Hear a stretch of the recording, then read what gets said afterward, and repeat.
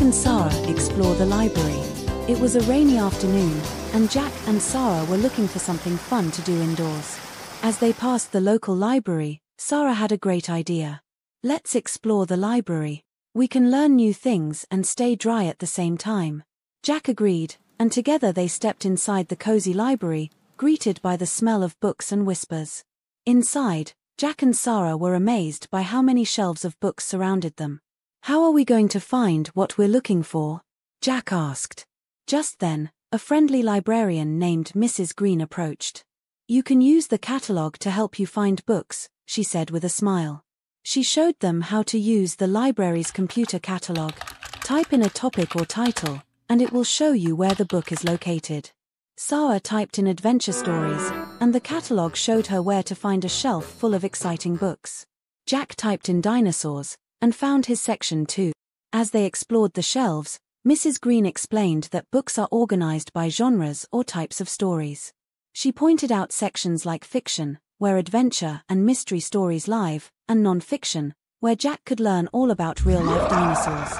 Mrs. Green also showed them the fantasy section, which was full of magical tales, and the science fiction section, which had stories about space and futuristic worlds. Jack and Sara were fascinated by how many different kinds of books they could read.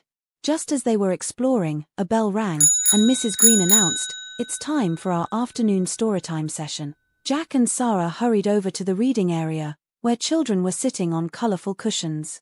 They listened closely as Mrs. Green read a fun, magical story about a knight who saved a dragon. Jack and Sara laughed and listened, completely caught up in the story. After storytime, it was time for Jack and Sara to check out their books to take home. Mrs. Green showed them how to use their library cards to borrow books. Jack chose a big book about dinosaurs, and Sara picked out an adventure story about a brave explorer. "These are going to be so fun to read," they said, excited to dive into their new stories. As Jack and Sara left the library with their books in hand, the rain had stopped, and a rainbow appeared in the sky. They smiled, knowing they had learnt something new and found exciting stories to take home. "I can't wait to come back," Jack said. Sara nodded in agreement, "Me too. There's so much more to explore." As they waved goodbye, they couldn't wait to see what adventure tomorrow would bring.